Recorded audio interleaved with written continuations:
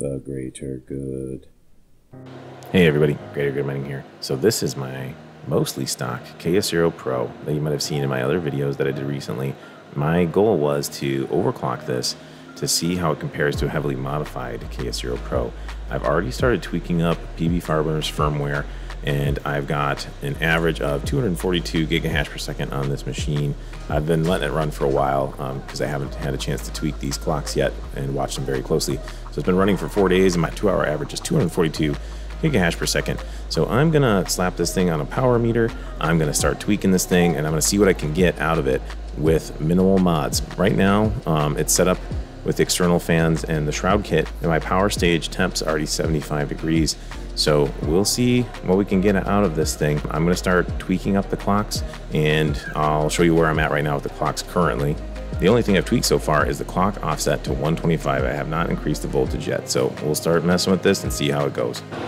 Okay, so far so good. 257 gigahash on the 5 minute, 241 on the 2 hour, so we have to wait a little while for that to take its effect.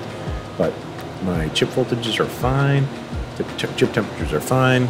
I've got my clocks, it's 200 is my clock offset, and 5 millivolts is my voltage offset. I'm gonna keep tweaking up with the stock, mostly stock one.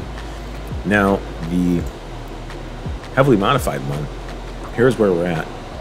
My power stages are in the 90s to low 100s. Occasionally it gets over 100, but it's acceptable. It's just like occasional peak over 100. Voltage is fine, chip temps are fine, and I'm getting pretty good consistently, like 340 to 345 gigahash per second. So I'll keep tweaking this too and see what I can do. 425 is my clock offset, and 47 is maxed out on the voltage offset for this so far. Okay, so it's been running for a while now, and I'm getting 255 or so gigahash per second on the average, and you can already see that my power stages are going into the 90s and peaking at 101, and I haven't even barely begun tweaking this thing compared to my heavily modified one. So you can see how quickly you run out of room on the heat for the power stages with no copper heat sinks and no other mods. Chip voltage is fine. Chip temperature are actually fine with the stock thermal paste so far, but it's a brand new KS0 PRo. I have a feeling that will wear out faster since I'm overclocked. Speaking of overclocks, here's my clocks. Clock offset 275 and voltage offset 16. So I have not gotten aggressive with this yet. Not looking good for how far we could push this thing mostly stock. Okay, so I am getting 275 on the 5 minute, 276 on the 30 minute, and I haven't ran it for long enough to let this average come up on the 2 hour. But I wanted to show you guys the power stages. The power stages are peaking at like 117. They're going up way higher than I feel comfortable, and even down at the lowest it's like 107, 106, and that is higher than I want to leave it sustained. So 100 is the max that you want to leave it sustained, and we're getting way over that with the peaks. So this is kind of demonstrating to you the difference between having copper heat sinks on versus not. The chip temperatures are okay with the stock thermal paste, but I don't know how long the stock thermal paste will hold up to the overclocks. So for now they're fine, but this is why I wanted to demonstrate to you guys mostly stock, just like the external shroud and fans. This is kind of the max that I feel comfortable pushing it. If I push it harder than this, you do not want these power stages going over 125. So I'm going to just let it run for a little while longer like this, see what the 2 hour average is, and I'll report back to you guys. But this is kind of the max I want to push it. I'll show you my settings. 300 on the clock offset, 20 on the voltage offset, and I just don't feel comfortable going much more than that. Okay, so we're back in PB Farmer's firmware here, and my 2 hour average is 276 gigahash per second on the slightly modified KS0 PRo that doesn't have the copper heat sinks on it. I don't like these power stages going as high as they are.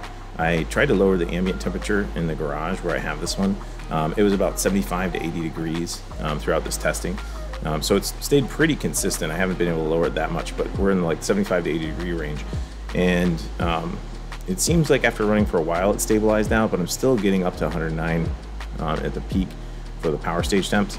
as low as 100, and that's the max I want to go over is 100. So my lowest temp is higher than I want to go, and I'm spiking up to 109. So that kind of goes to show you this is about as hard as I could push this one with the copper heat sinks off the MOSFETs, off the power stages. So the chip voltages, they're okay. Chip temperatures are okay with the stock paste. The settings I have for this one, I ended up with 300 megahertz on the clock offset, 20 millivolts for the voltage offset.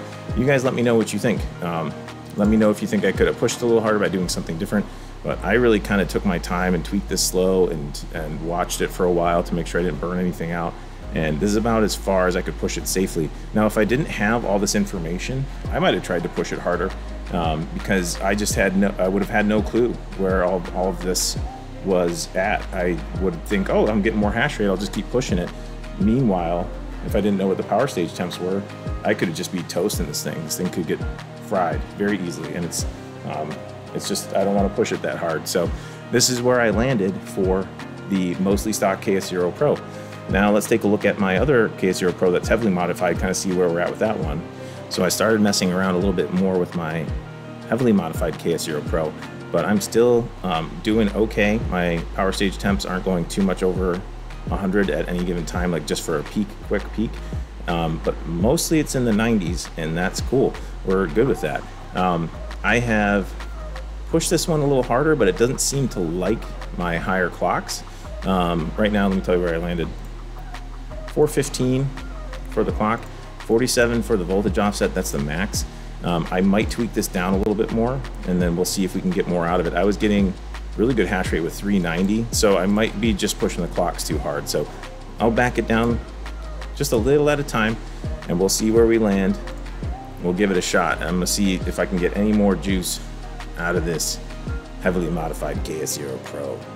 Okay, with the 405 clock offset and a 47 voltage offset, my 2-hour average is still around 340, and my 5-minute is going up to 348.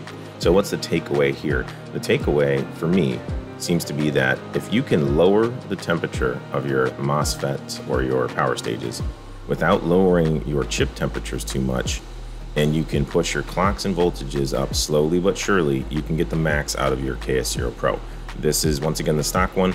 I've landed around 278 gig hash on the 2-hour average, and I wanted to show you something that was, you know, maybe this is just me speculating and faffling, but other people have noticed that when your chip temperatures are low, it seems like if they're too low, your hash rate does suffer a little bit. You can see here overnight, the temperatures got a little bit colder.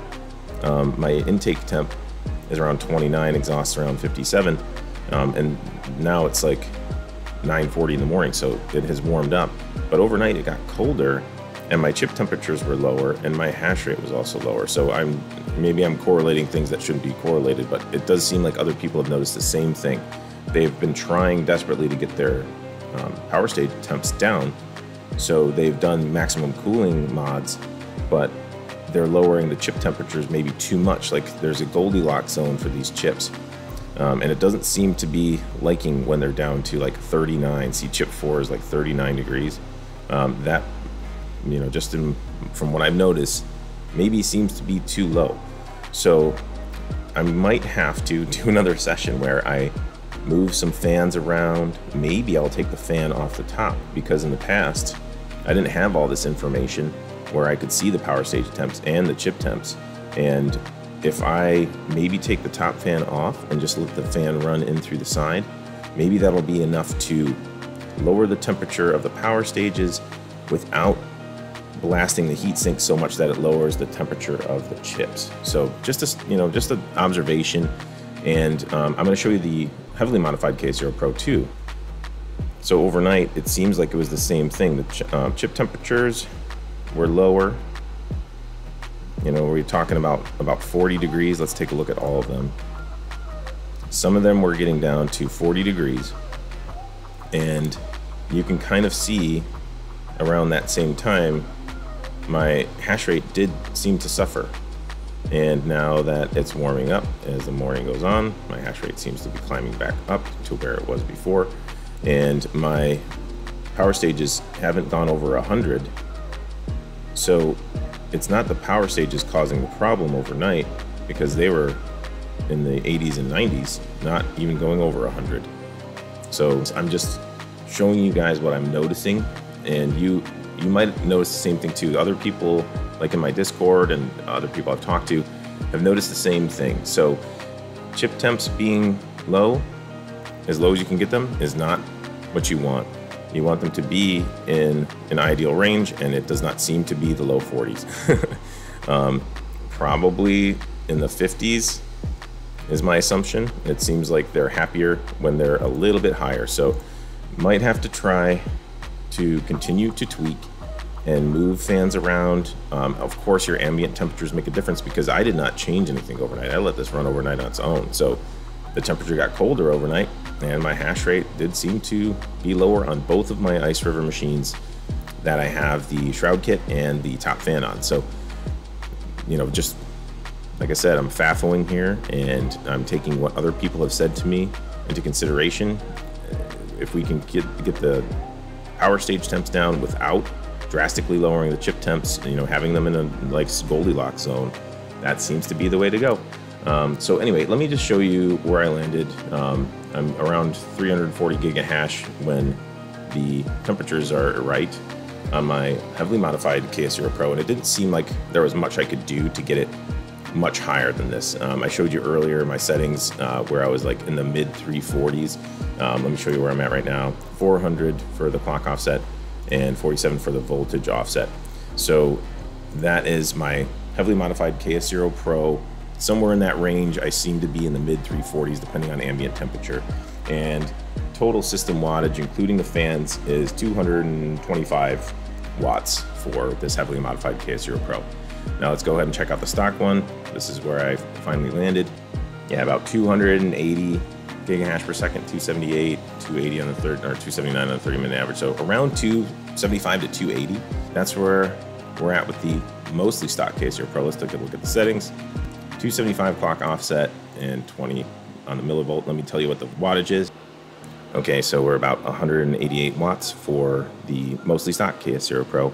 This video is already long enough. What I might do is just lower the internal fans, the mini fans that are on the back, see if that will help allow the chip temperatures to rise a little bit without having the MOSFET temps rise. Another thing I can do is just take the fan off the top totally, and we'll see how it does with just the fan blowing in the side. We can try blowing in from the Ethernet side. We can try exhausting from one side or the other. I don't know how the MOSFETs will take all of it, so it's gonna take a lot of faffling. The other thing is, I could just try to be happy with 340 gigahash per second. It's pretty good. I mean, I don't know how much harder you can push this, and it might be silicone lottery too. Like, don't forget, you might not be able to get these results with your setup, and maybe small tweaks might help a little bit, or it might do nothing. So I don't want to go too crazy putting in so much effort just to get another 10 gigahash out of this thing. 10 gigahash per second is almost like a rounding error, you know? So it's fun to mess with these things. I enjoy tweaking these things and doing these videos. So hopefully the video was helpful to you and that you enjoyed it, and you see some of my results, and maybe you can kind of duplicate them or at least modify things with some knowledge that you might have gained from watching me play around with this stuff. So if the video was helpful, if you don't mind, hit the like button, subscribe to the channel. And if you want to learn how to do this, I will show at the end a card. It's my Hot Rod KS0 PRO video. That's where I show you how to take it apart, put the copper heat sinks on the MOSFETs. I show you how to do the thermal paste change out, the thermal pad change out, and then I've got some more recent videos where I put on the shroud and the fan kit. So check all those out, and let me know what you think. All the links to all of the products that I've used to modify the KS0 PRO are in the description of the video. If you use those links, it does help the channel out at no cost to you. It's like an Amazon affiliate link. So if you don't mind using those, if you found this information helpful, I'd really appreciate it. So anyway, like I said, like, subscribe, follow me on Twitter. Hopefully this helped. And last but not least, don't forget to keep it decentralized for the greater good. The greater good.